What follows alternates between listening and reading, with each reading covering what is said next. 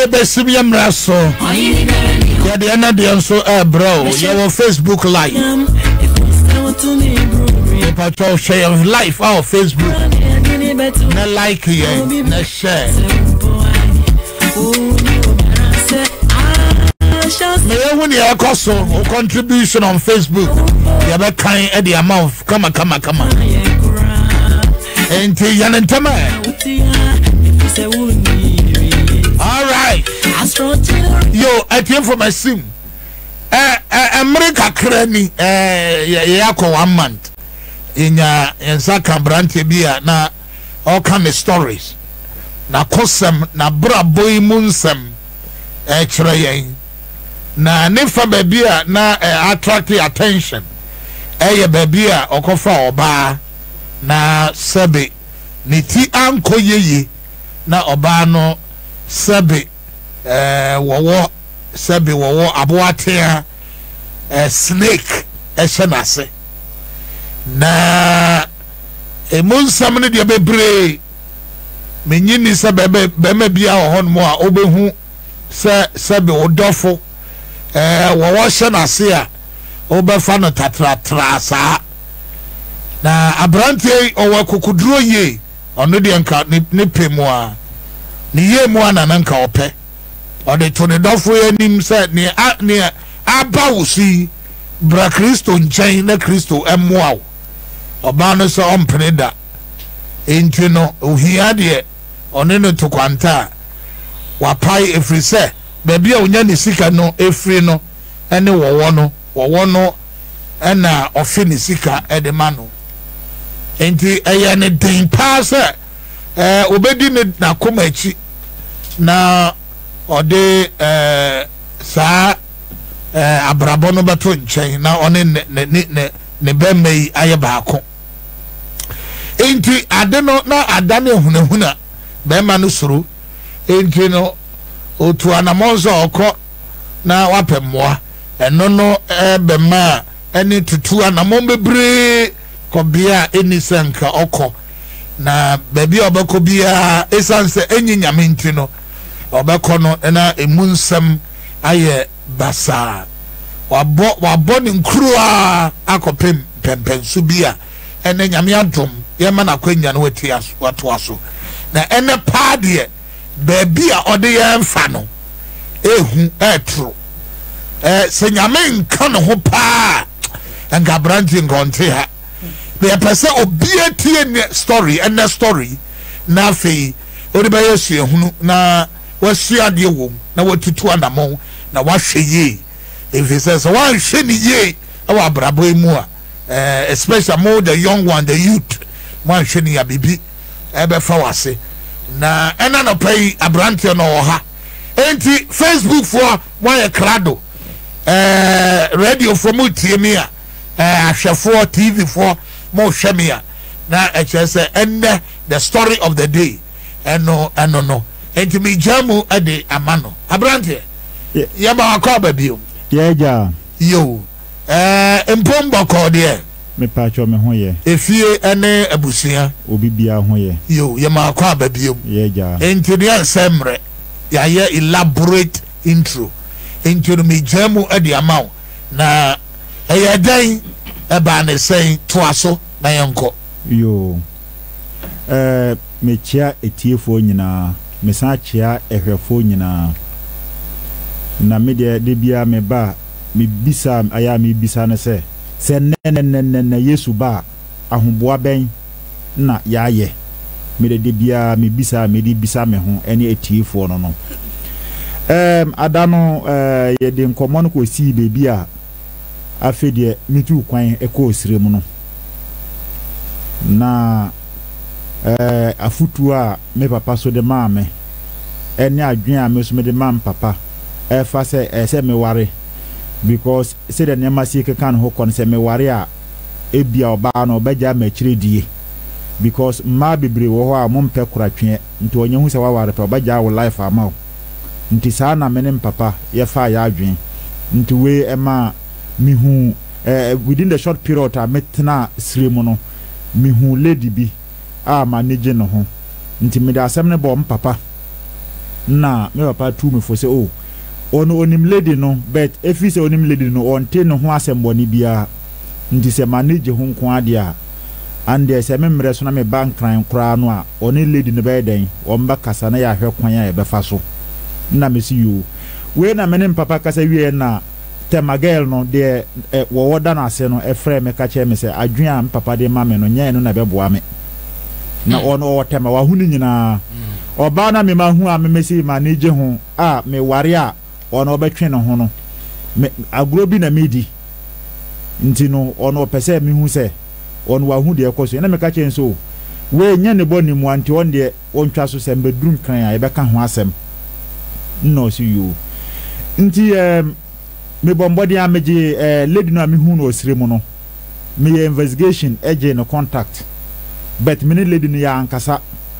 emra ayi me hu no osire mu ho no nti we na 2 weeks no me kodi no osire mu no emre son ye nti ese me san atwa mani bank kran na mbeto amadwuma so nti me kofa bus every stream na bus no me mpese mbebo brand ni di company ni di nneja meba na se na papa bia na ne afi so etime nchen nti ye ba nyina no ye duru bebi a muamu ni se siremu de kwan wa yie pa nti ye duru bebi a se papa no se dwunso kanu a se bi o dwunso kanu a aya na ofere o mpese obeka nti mina aya wa ka kire me se dwunso aka no na eja na ma ka kire driver ne se oduru bebi a safe a onjina na ye bedwunso nti ampaso driver no ogina ama ayi obibia otika mu adwunso aka ne bia timi si dwunso nti we akwese papa na nije me hu yie pa na obisa me se o na me kwa akra akwa na me se o nkra na mete but me free sirem ha no sia na mbisa anse ono so nkran fa he na eja o kire bebi a ote na obisa me se adwuma be na meye na me kire papa yi se na papa no oye ayi India for sorry no ba kuno amekoye no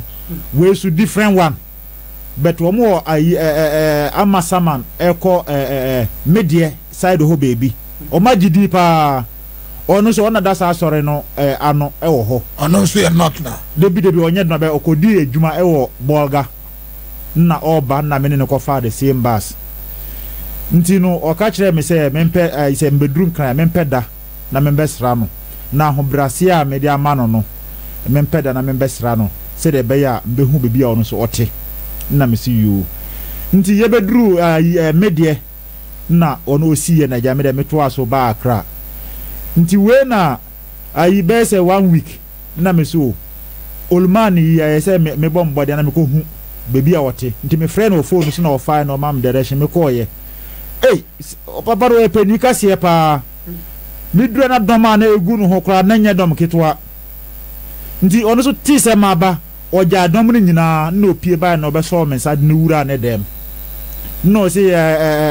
meba ejuma ameso meyeni sa soro we me na meda no wo ha da me se ande se wona woda no wo ha de meka me ha kra kire opreko se mwa bi wo ha na wo de aboa me na obisa me se de na ha me na ja me bo me nkuro wie na ono so kire me ehu books bebrese me nkoto nneja o mame ayi chain bi wo hwe o members no a dodo na ya na chain bi asendua chain bi ya na eda mo kon na sa mo hye chain no a emia mo kon sa me hu inda emia mo kon ya sorry okay emia mo kon ndi o de chain de mame no ka che me se ma hu chain yi me si an se me hye chain ya ade bia e bayifo ne honhombo ne bia ntimi endi machi na obi so odi bayi track me bia no ohu machira kwan biem nti oba na sama maka kire me da to na animu no ehu solution nyina no na me si yo mate afide me de chain be duru via papa anajo ma hye chain mada ade chin ye me sore ya bibisi me fa me sanfa me kon ho me de me sanfa me kon ho a chain ni ho chain ayira afere medwe ho a mente ase ma hwehwe me mpa no so nyina ma hu bebi a chain akoda nneja me de man ka hwe nti na nwumre na temagel no buy if you me buy a full 1 week na won see me hoda but me die chain here and the following day girl ne ba me ho oba ya obi epono no a na odne satu ne bag me say menje me chain o si menje me chain na me say na anya bia chain no kwa de me bra bi enya bia unya chain we wo no say papa no odi we ma me say me nhye na me mbo me ho ban no nti anadwo no obasra me oba na chain ye ne feneja onu su yiye no de koye ono o girl no besra wa na anadwo no onna si o me de me hu na anadwo no o si anadwo no ono obasra me oba e na chain ye ne fe no yiye no de koye na ja oja chain abrante wa hia o no ja chain gu ho me gise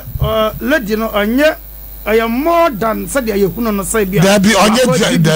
Debbie onye I am more than the onye ordinary Debbie nti oja no oja che nugu ho nneja obisa me say sirem te say nneja edi enchi awie ye na meja no kwan me ka che nse me obebi kopa afi na me free sirem aba be say 1 week ni nti me obebi kopa nti no me panacho onde onko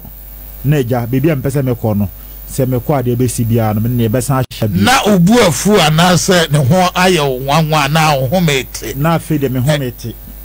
ho mete ankasa because akwese ade bia me bia no enkosi aga nti ni nyina asoso no sika seye ama me asay sika sa because papa isi books a o kire me to no nya books kitwa na ne bo so books no bi wo so ne bo e din yie nti na afi de ama afi de me hu de me ye me ho na me ho mete nti me kan san wan kasa biem na eja opie no tu ne ka pa na okoye nti we na me frɛ me old man ebisa ne sɛ oba no a afede me ye ma dwen sɛ yen ye line na hwɛ sɛ ebeto mama me a akosi sɛn na me old man si o oni lady no po akasa na sisi a me frɛ ne kura no wasan so ma akoda kura sɛ yen frɛ lady no ma lady no mbra fie be hu no nti lady ne be hu no a ombe frɛ me na me si you nti be se wa awale tan papa frɛ me o si oba na ba badru na nkomo no afide omo de apema nti afide ayeyie ndi sisi ada na me kafa ho na me sa de ofa phone no ma oba no na me ne nkasa na odi phone no ma oba no na me ne oba ne kasa kama bet me ma oba ne ti ase se ne suban obi a ne suban ya me da awade na mepɛ mempem pena twa bia na ne suban so nya and the man ha no ho kra nti ono ankasa on tena se no on sese no hwe na abrabom because me no menyo obi a me ya basabasa nti ono ankasa on hwe na abrabom na sa caution we o de ma oba no fi se we hia bibia ma hia bi eni ahun bi penti na aboserewa ogoro ne ba ho a no ayi na ni ato nchen nti me kan asa na lady ne sre ya no si o me nim ni nti na eja me da wote no na me si yo nti afere ho no na de bia me ne lady ne edi nkomo nti edi nkomo be say full 1 month na me ka che lady ne say oba na oba nkran ha na obetena se na ehwe no ono because ono onimi me su me nim no na steady ho se steady ho na sentia se be ye adwuma na se betimi aware a na ya eden na ya aware no su yo wate nti ho a me kate lady na me friend papa me se o nkomo se na me lady na edi nti lady ni so wate nti mbesen ni sika de amaw na de ama lady no because me mpese bibia o baby ya se dance ya timi bam eni kwan se me sen sika no direct e ma lady no nti eja wo na won sa wom nti mbesen na ma wo no na wo de ama lady no ansana waba na papa si yo nti the follow day na me sen sika no nti lady ne offer me sen sa kan sika no nti we na eja lady no obae na obae no asafo de me ntwa no lady no bae but oka bibisa okoji chain ewo one spiritual man bi ho ena wo bae no lady na be fa ena osade bre wo enu ati one cause spiritual man no asan ko kan kire ne say na esi man ko no hobiem because ma hu se ma nanti baby bebre ayeye nti we kura se lady na timi abewia chain ne dia na che se tumi bi akura ni chain nim ndi chain no ye ne o de to bola chain ne dia me to twene kura because na misuru kura se chain be san da medem nti meto twene okay yanko nti we na lady no o de o se ye oyo na obaaye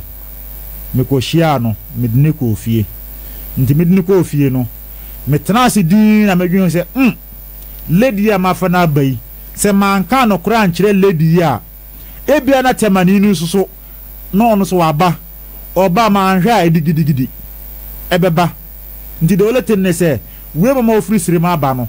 se me ka no kure kyere na ma no hu se na ewom nti obi ba na se oba dede kura no a ono no on comporte no ho nti sa adwen ba metrim na me ka kyere lady na ofri sire mba ye no se nyankopon si anka no kure me mfa ma asem nsio se ni se a makofa oba a wo danase na watata me abepemenne na wo susu na mesu mahu a manage wo ho ndi wo de mesrew se aboa bia bewu a opre ndi ebia na se minifie na se oba na se odigidigidi ba ka hu sa asem na me ka kire wo no eye ono a ntino no wa hu se oba comport wo ho obo asum kura no a san chia da other side man bonka ho no mfa na yi ne mbusuo enko nti me ka sa no lady na ofri sirem ne hwe man mi no ka chem se okay se mo lady ni picture me fa nkire no na me si yo na me hwe me phone so na me yi lady ni picture e de kire no no hwe din no so we so oba obetima identify no nti nya hwe na me si yo we na the following day maja lady fufure ya manya ya ofri sirem yi maja no me dem me ko adwuma me adwuma na sirem ni frɛ me o si oba no aba o na gidigidi pa o si an ofri hi no abaji no kunu nti ono onte ase na me si nti sisi oho no si o me dem ngina phone so na mintie background no dede bi pa o ye no ofie ho no nyasem kitwa ama dom kra betwa ahia wow na me si okay on de man ka hwe onwura dem no unlock no ho dem na sisi meba no si yo na me katiye na me die America efiri madwumam gidi enya konkitwa na okono gidi we ma kodru fie me dru fie na dom ho bet na lady ni ho na mbisa sa adan na amanfo ebo me kiremu se lady no na ababa atake we no na mbisa sa na sirem ni no we omo se wa wura dem wa lock no ho nto o dem na me se na we no aba o dede no o de afa he no mo se o sisi o ma hu bibi o de afa o ba so o de car na baaye nti o munim tama o san ye fast go to car no koye nti o mo ka sa wie na me wura dem na me bisa sirem ni se wa anfa ne san kan no o si an na o kasa no de na baaye no so no wa anka bi because eja wonde o ya hoho nti wonde wa anka bi nti asema ono ka kire ne se so wa asema ayemene na asem ono nka ho bi na me suyo so aka sa de wa ya ade na me frɛ temani no na me ka kyen se onim na se osan sifie obi ma me mbema police fo ache no na confusion a oba ko se kura no me nam kwa ma me ko police station me ko complain ato ho ndi se onim na se oba na se oba attack we no a police fo oba che no nti o hwɛ no ho yie me ka sa no ka kyen me se wo se an ye nyina ye ho ye behwe nti o ka sa no na ya me de me ka te no na nti anka ese me san ko adwuma nti me san suro se me ja oba we no ho a ebia no wasan aba back nti eja me de meyere e de ko ma adwuma mu ho na ye ja dan no ho na eja ye de ko ye nti we na wa afede temani no on frɛ me biem on ka hwe nkyere me biem ono so on ba biem nti one day be say 1 week ntokwa no see be say 1 week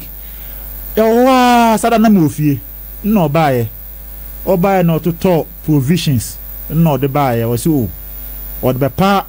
ayi meyire no ma kofa na free stream aba no mikrom ni no o be pa na chew say that time no say obaye o behave ye no wono akodwen ho ahu say wa anye ni yie nti we de a chew pa no de bre me no oba no because anka bibi ni kura na anka ni kwan say o take that step no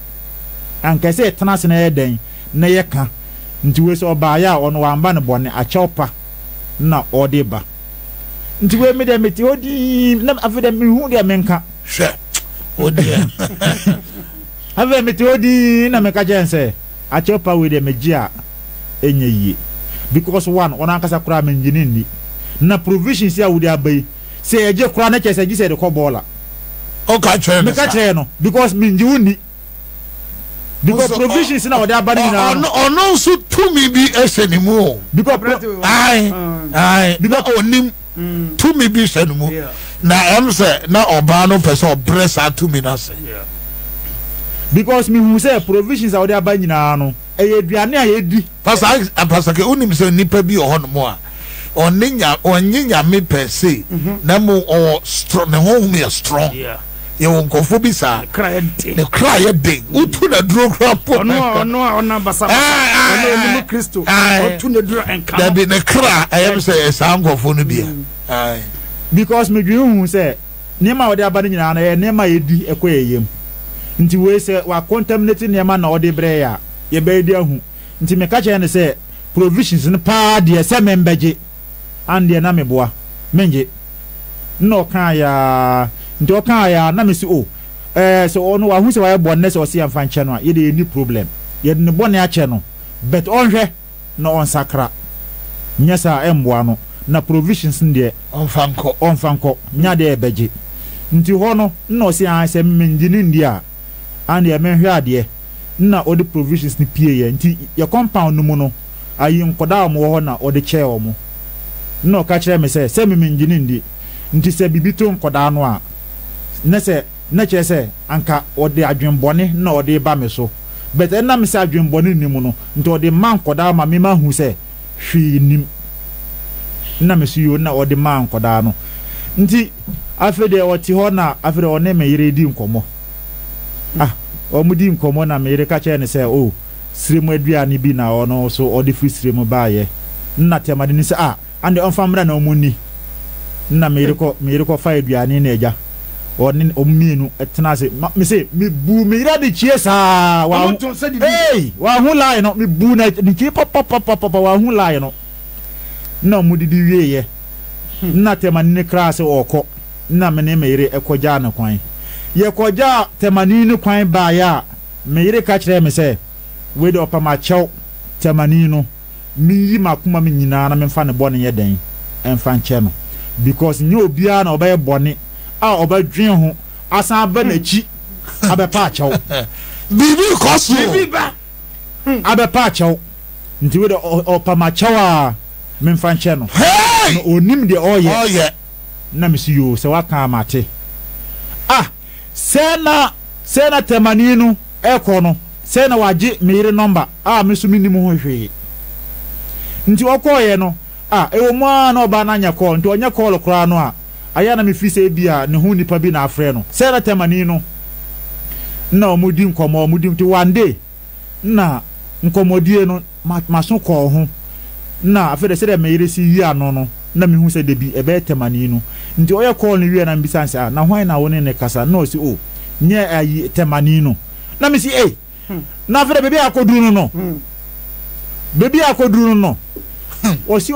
we de se nye boni bia na me si yo afede be se 2 weeks later oban ayi temani ni ba ya okoye 2 weeks later afede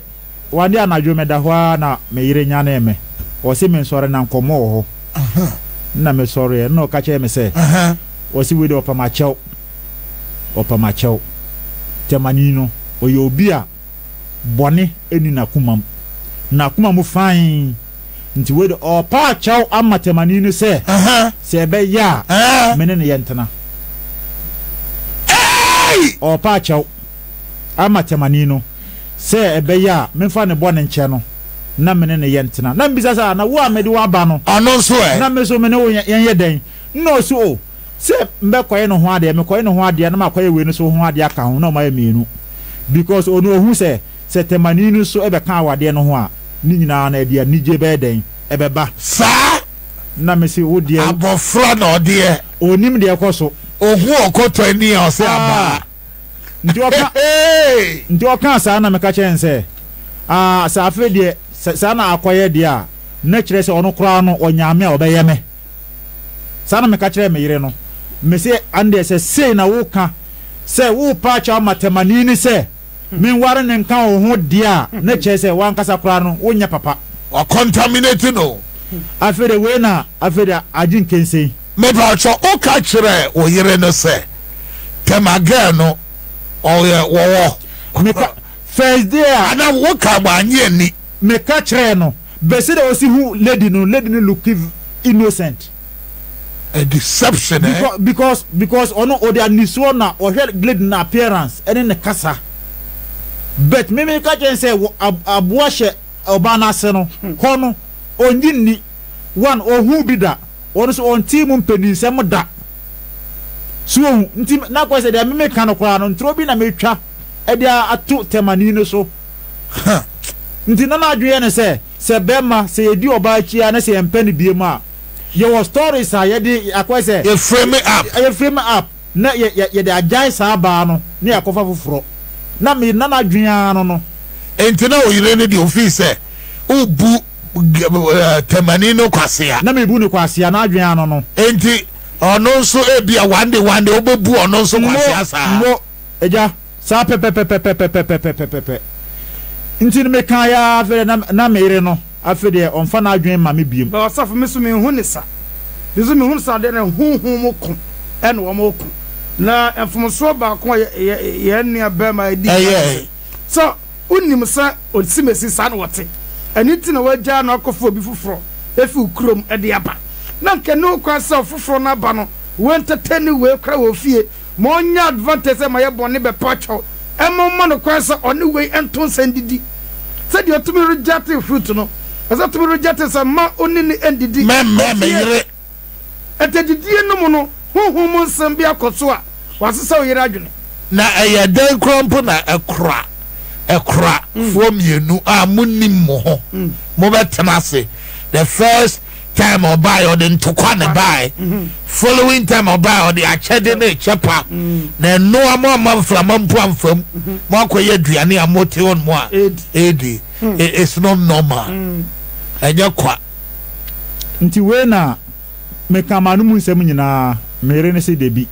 adwen a me ma lady no akoye se me bu lady no kwasea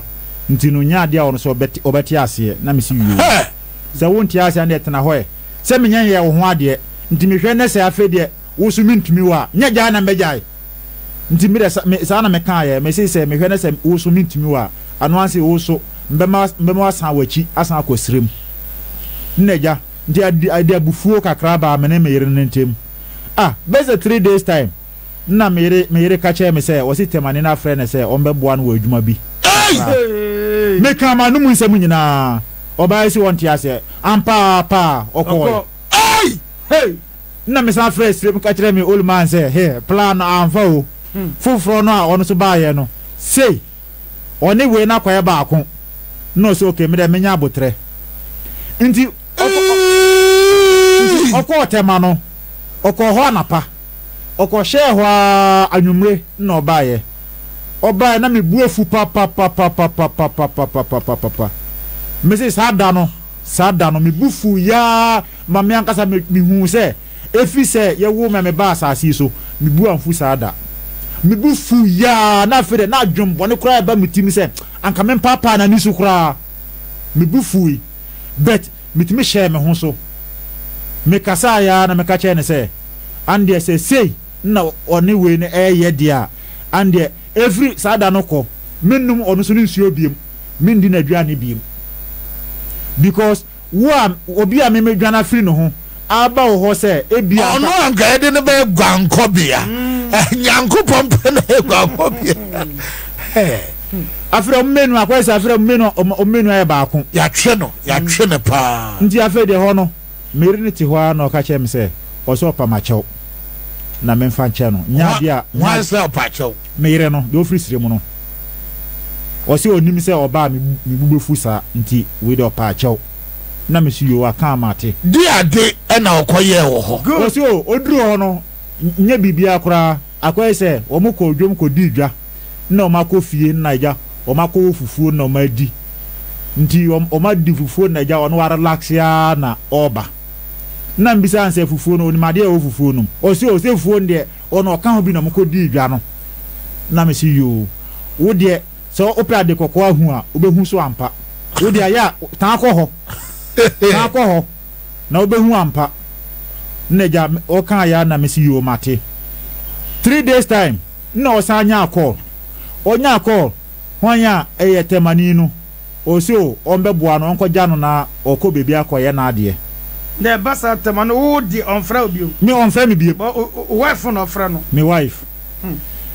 oh yes schema nti me ka je me yere se ma nko na me resu onko nti me ja me yere ho ekọ adwuma nti me adwuma ma na bi ba ma dwumi se me san ko fie me ko fie oni ho na me yere ni ho na dan no so aloko nti me frɛ me yere wa amfa na me frɛ tamani no me frɛ no na ono fae na me si o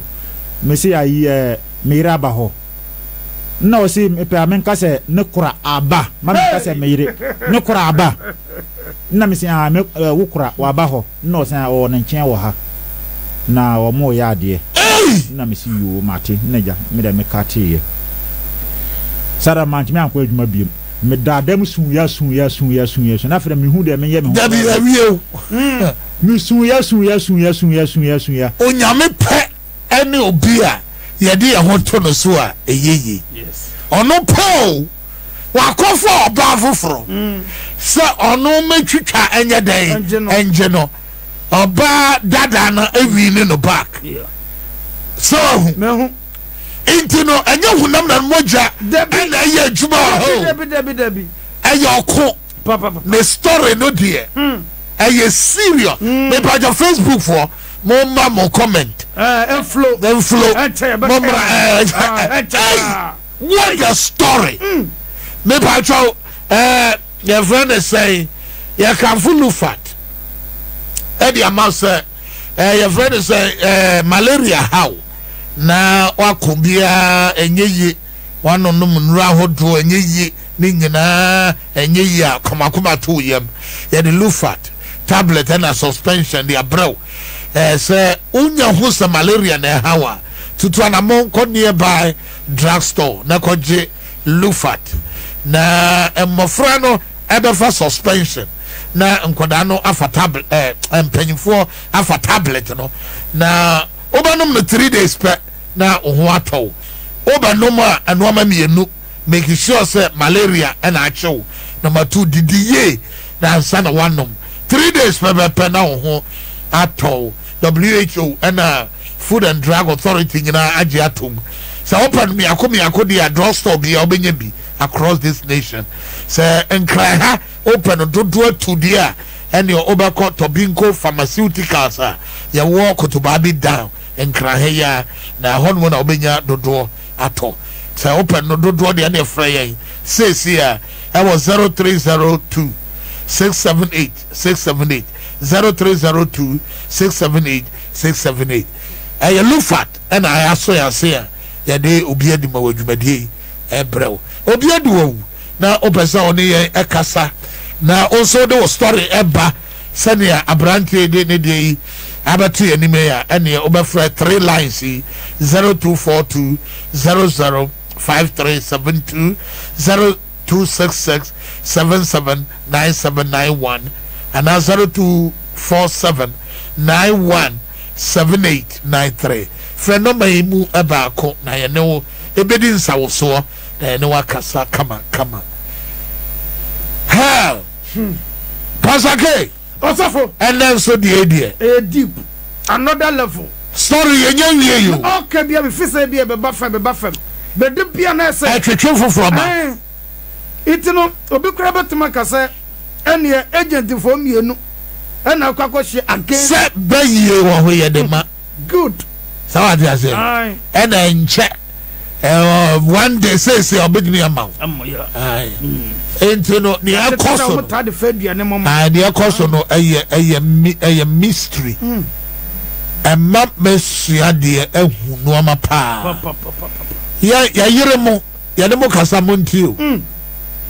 ya yire mo ya de mo kasa wo yo ba ukuru ene wo kasa tie tie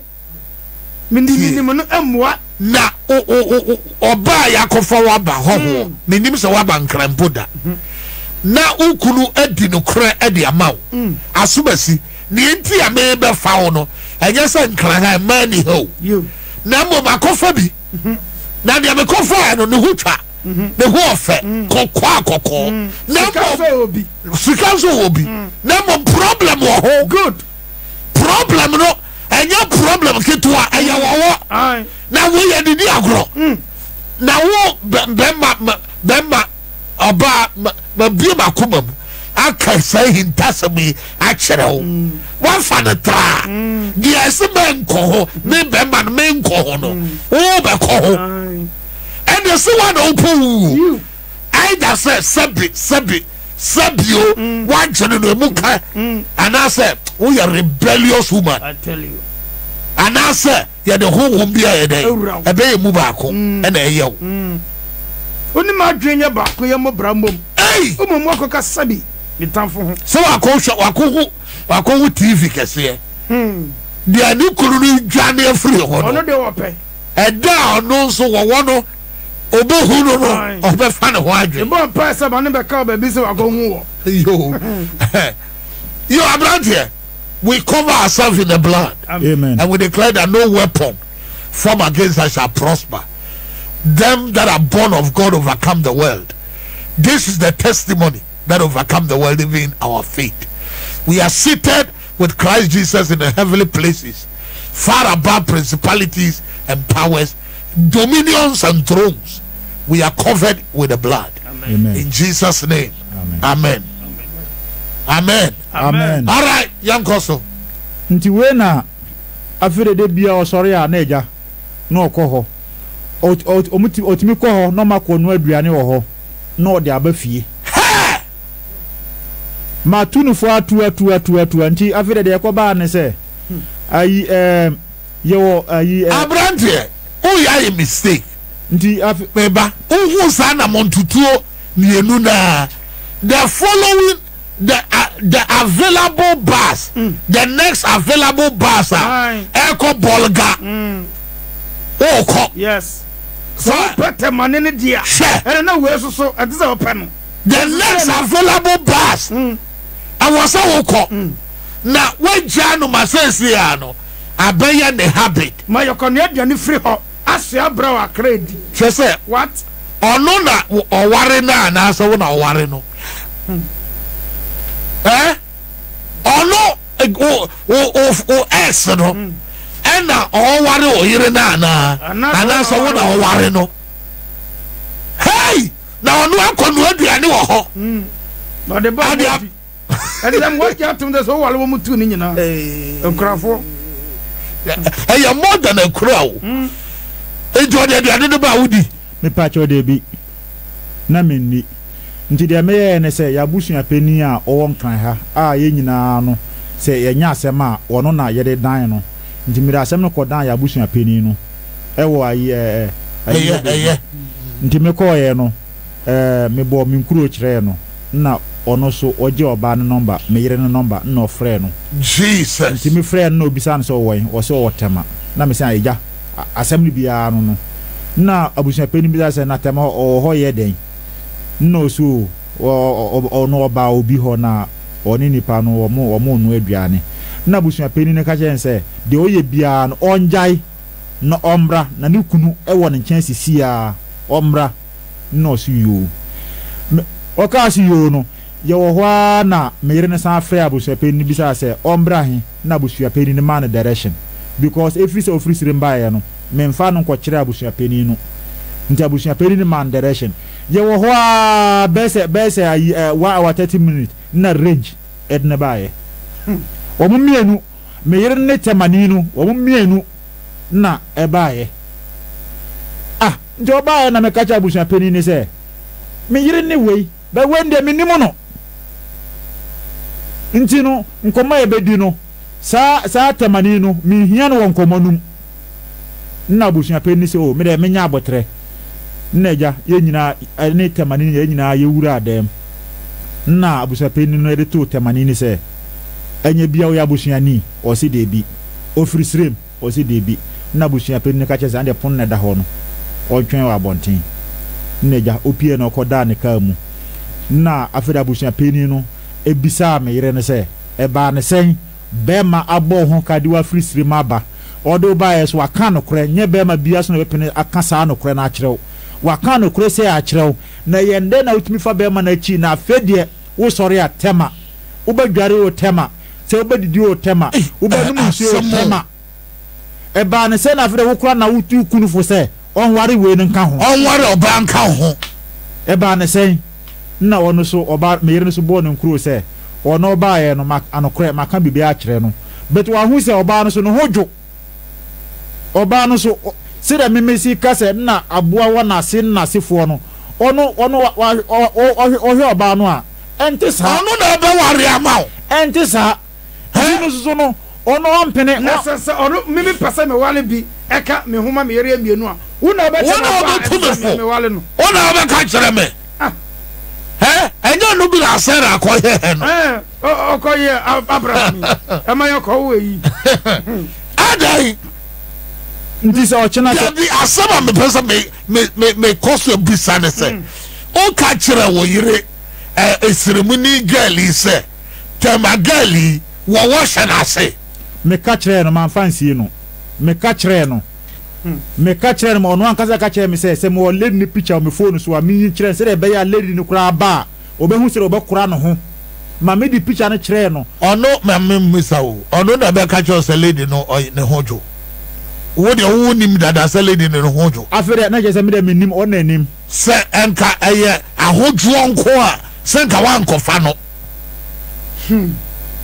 enka ne hojo nko a ne odo ene eye se nka wo ya mefa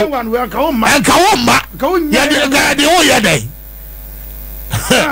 e ka sama ema ya yire mo ya muntie fo obi oni ni di komo odam okoka te na damfo wow ema betia wade asesa ontie di kuro o ka sam chena second opinion obeko obi fo fronje ni ya tunefo obema oni ne bobra wodam de onfana sam nya dai enye oni ne monkomo mpo eye serious and the story we program me dedicate ema de ma ema awarefo muntie na mo fa ntum hofo ara yenko nti we na abusua peni ne ka kire me yere se ande se sa na obeka de a ono obeka kire plain se so ne nasan system ho a minsan twa bastigate ensan man wa chempu na ni kwan se me fofo asansem fun we so sembe ware aka ho kra na aka nye oba na be kire me se ware we ka ho ana se yesi enye na nia oba anka oba de anka ukunu kra kwatwempena wa bonten kwan se uhu kra no a uwefu na nyeza afi kra na wo mo wutu ukunu fo se oba no a wono reject no san kofa sa aba no embe ka ho enye na nia oba bi a wo right senses bi enye sa nti no se oba no se osan kwatema ho bi mu a mentwa tegete ma no no san ko nanchi na nya de obetima aboa me nti abusua peni ne ka sa no na eja mese mate na meda abusua peni na ase na eja mene me yiri pie no na we ni so da ne range no o abonten o twen hey ye pie ya no ya me yiri atu no bi sa ekosi sen me yiri ankasa no bi sa me sa na ye koye no aden ya kokunta kwa na me so ma amfi no nneja me de me so me yiri nsa boko nneja ye fa ka no so otena ne range no mu ohwe ya na ye ko nneja ono so tu ne range nneja okoye asembe kure ko dru fi a me yiri ka kire me se ande ono professor obeko sirem na ochina bi otime ho a ochina bi mam betwa ntro ma ne se wo hye ono so na ase sana me yiri ka kire me nti no se abusua peni si se osan kotem ho a me ntwa tegete ma ne dia ande ojitum sirem no so ono so obeko because on tena ho ma ochina me kwanya girl foforo a na ma twa ntro ato no se ono so wo hye na ase wie no nti no se abusua peni aka sa dia manipulation we bind the spirit of manipulation nti se abusua peni aka na sa dia in the name of Jesus amen wie no se na adwene nti abusua pani aka ne saa ono wate na oda abusua pani na ase na ono onko tema ho biem bet ono obekọ na me si yo ande eboaboa ho de a ubekọ no mame hu se de be ya me so betumi sika kra menya na matimi de aja o enti aware no onware biem wo se onware biem se onko tema ne de ai because aware no wa se o mame nko hu me kra biem dia nti bida awade asme wale o mame nko hu me kra bio dia ene aware no me ware bio because ono se so ware awade no a da chin se misanya oba foforo a mbeka se wowo ehye ono so na se ade peke na oka dia aha sa na ono opa kire nti meka chen se enya hwe enya bia no ba ye wasimi nema wanu aduane memadi nti mintimi nja won sapan ema wo yeden ema wo nko nti wo de boaboa wo ho kire me se okina na se okina chi na obekọ se de be ya se mi ni bi kura no a mbebo busia na me da yeden na me da agya okwan e ma wo de akọ o fro papa ka kire no me frɛ no e bo na amane no se okay asema abusia pani ni kan ye no ono so ntimi twa abusia pani na no wo fom nti decision abusia pani na fa no final oba no no ni awofo no awofo na oni na awofo na wo papa ne na awofo kasa me papa so na awofo no na e communicate nti meka se won kire me de obekọ no se okay yo obadwen ho no wa kire me de obekọ nti afa de ye da ma de chen na me kra na se me kọ adwuma na ja me kọ ye na bi sa ba ma adwuma se me sa ba hwe fie se wo ho me ba no oni ho na ja se na okotema nyina no osua ka atwi wotema ho emra mi nim ho hwe okona se mudidi mia na afede na yitemani no edisti ama no na osua o kire ne ka atwi temani na ka kire ne se o se me de mempe ade efe ndi onde osua ka atwi no na se ohu ka atwi no o de ka ba ko be che ne free ndi akoise afede se na eno na adidi na adwi wa todo nti we na afede bia osore no akoho mekan ya ankosi aga eda obekọ esrem no so onkan kire me ndi afede me so me ba na se oni ho a na ja na mawura me de na makoda boko na we na one day me ko na oni ho me so ma amfre me wo ho na oba na obebo opunum aye me yire no mi bie na ono a na okura car keys na me say na car keys we so o se hwe temani no wa kire ne car twi nti oba kra o de car na ba ye na me say afre bebi ade na koduru no so keys no tu car no efri me dem me na me say mbeja okwan ma wasan akọ sirem sika no menya ma obiem kwa ba fo so be kọ sirem no ko you on your own car keys no fast okay adiye ntimi to aso na bebia me ya sure say obia ya let what you say anyambia ya mono wonu bia se oba fufu ya se na se onu so di nani akohunu wo woi which is sweet yami ya duma Kristo ya duma asem sebe ete for ye ntimi to aso bi ye mere na ye be yami ya duma ochena abrante no be sa be to aso ye be ma no kwa to aso until say baby okay for Facebook there 3 people time in piaga say great show Emmanuel Nyame I thank God for my brother's life watching you from Dodowa okay Destiny was I think I found about Kedabi Alesso for so God bless you papa all right ye ba akosua sapon I say ish we are see soon pow or the for US and a buyer so and a bra atta or the wonders shall never end Mama Fidelia or say our US or say on Nana King one more shabum pa messages no for time it and so papa nyame admo channel ye be can messages no akwa e dia mama e tie for da munyina se Facebook for nyina da mase yo ene ya de ma radio TV for monso monfre na monfam again trembra 03022600184 03022600184 and 03022225364 03022225364 obi adma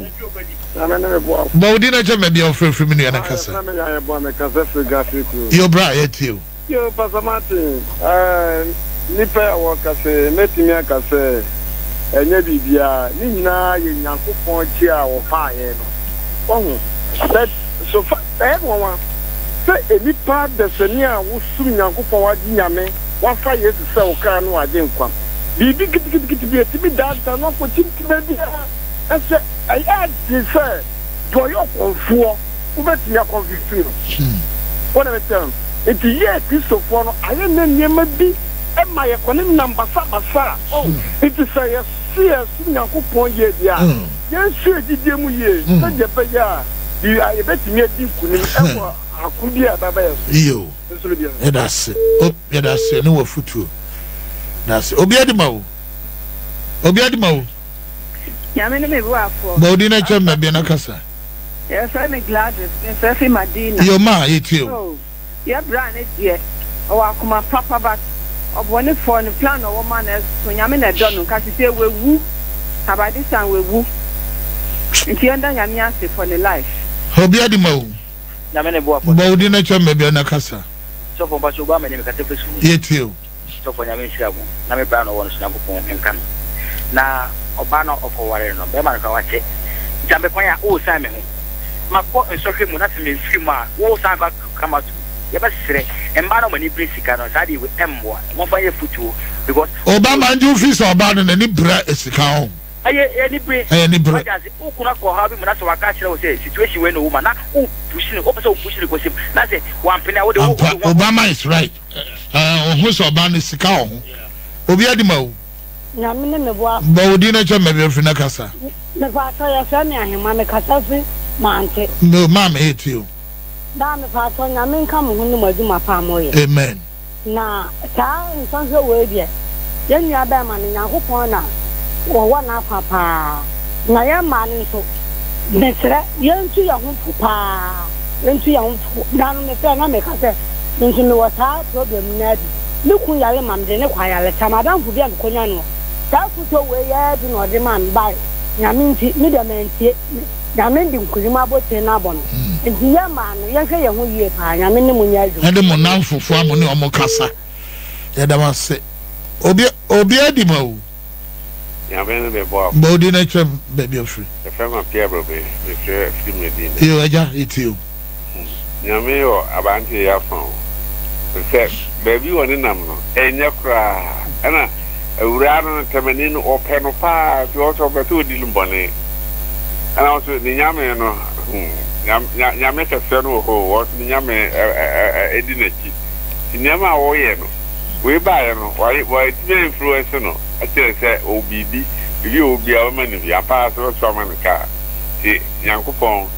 ekuta no ti oni na chiri ye pa oni nyame kase ya chiri ye pa obi ade bawo amene me bo afọ ba odi na twem bi na kasa your friend is last na me kasa freak lago yetio kama heya na eye be ma no anka yo ta se nyame aso ne mu pa nyame aso ne mu efi ahyase e be sie wie nyina na wo ba yakofo wa free baby e de wa ba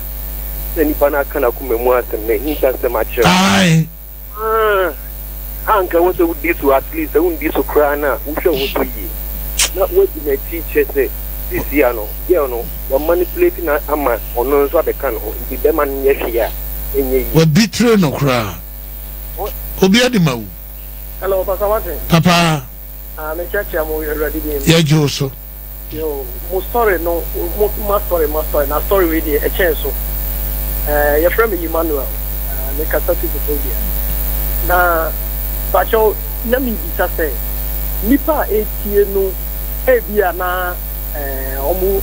nipa tie mo station ba but na e ka me nko an ka me hwehwe se mo be ye no ebia CD ana se pen drive na mo betumi edi amankofo ana sa ton amankofo enye sika no per se na mi die ke but se na e be ya create awareness create awareness because message na mo mani program na mo ye na ye very very serious. Emmanuel ndi free off air na yo that's it. Atiefo ima anenia ye de betwa to ne nyame yadoma otwena obeba beto aso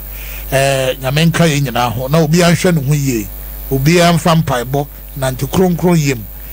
ema no enne we enkoma mo momfa na momfa nya futu emfa mamo ho ye da mo nyina ase